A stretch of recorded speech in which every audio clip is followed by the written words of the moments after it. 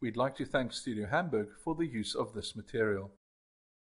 In 2011.2, our DVO restoration toolset has been enhanced to allow for the restoration of interlaced material. This includes DVO Dust with new filters to remove streaks and line dropout,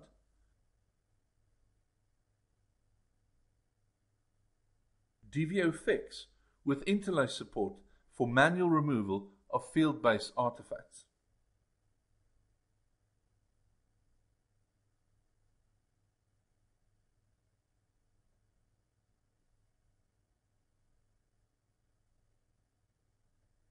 DVO Grain with support for video noise removal on interlace sources, including settings to compensate for changing luminance and chrominance characteristics on video material.